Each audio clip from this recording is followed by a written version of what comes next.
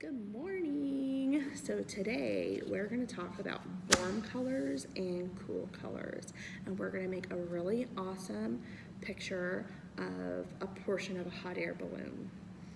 It looks something a little bit like this, but we're going to use some different colors. So warm colors are red, yellow, and orange. And why do you think that red, yellow, and orange would be warm?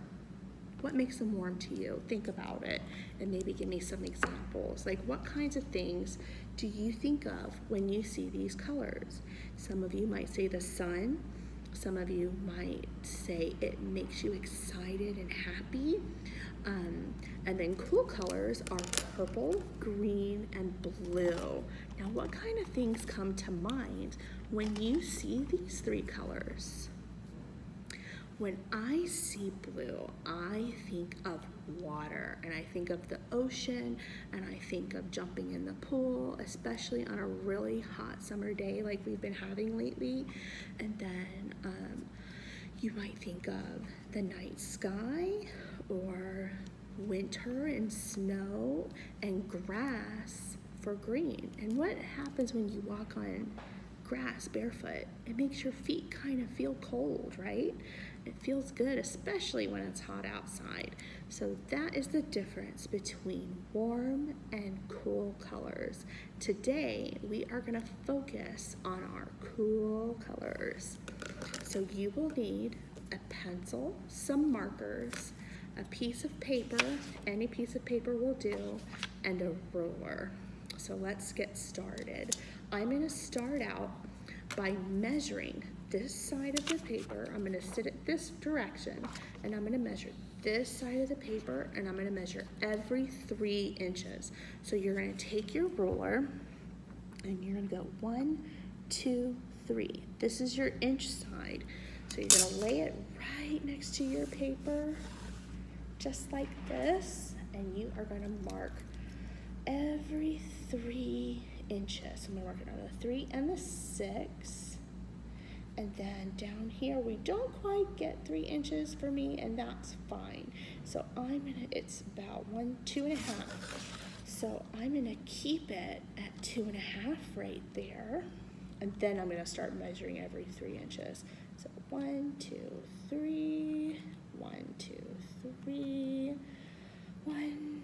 Okay, so to get it so that it looks kind of like this, I measured from the corner to each of those little hash marks that I made when I measured.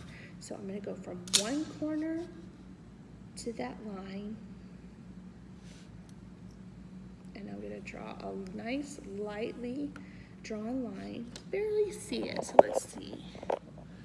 Can you see my line? It's not very dark because I want to be able to draw over it and go over it. Oh, I'm dropping you. There we go. And every single mark I made on the sides, I'm going to measure right to that line, to that corner. And I'm going to keep going all the way around.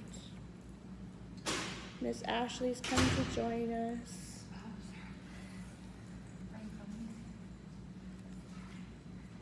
And just like this. So you should have something that looks a little bit like this. And now we're going to make the separate little squares. So I'm going to go back up to the top. And now I'm going to measure every 2 inches.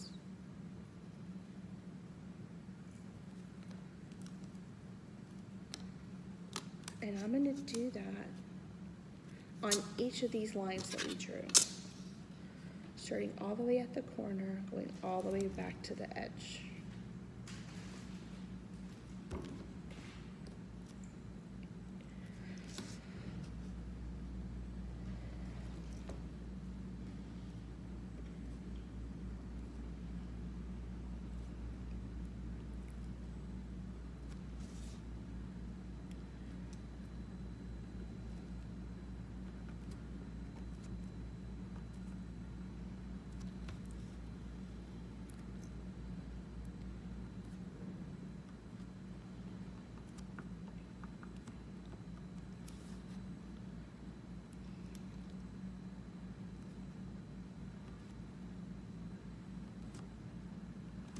Alright, so now I have all these little hash marks right there, and now I need to connect them. And I'm going to do it in kind of a round circular motion.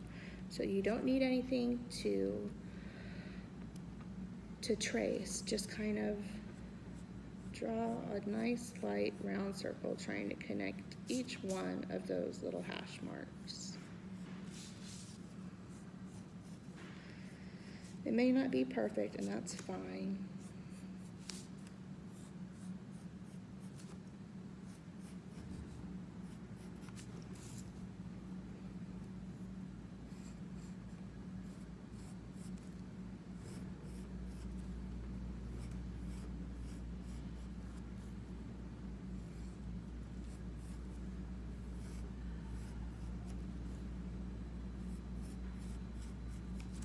There we go. So you should have something like this.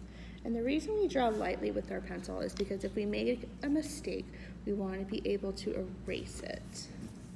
And it's easier to erase a nice light line instead of a really dark drawn in line. So now you should have this. So I want you to take your markers, your blue, your green, and your purple, and go ahead and you can make any kind of pattern using those three colors that you want. I'm going to kind of go in a spiral pattern, I think.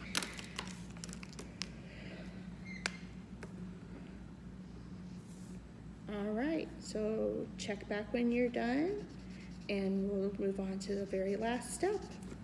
So now that it's all colored, I'm going to go back over my lines with a black marker just to make them a little bit more prominent and stand out. Here's the finished product after I've gotten all my black lines on there. It looks so cool, doesn't it? Here's the one I did last week. I love this assignment. I think it looks really neat. And I hope you guys had fun with it. And don't forget to turn in your assignment at the bottom of the assignment page.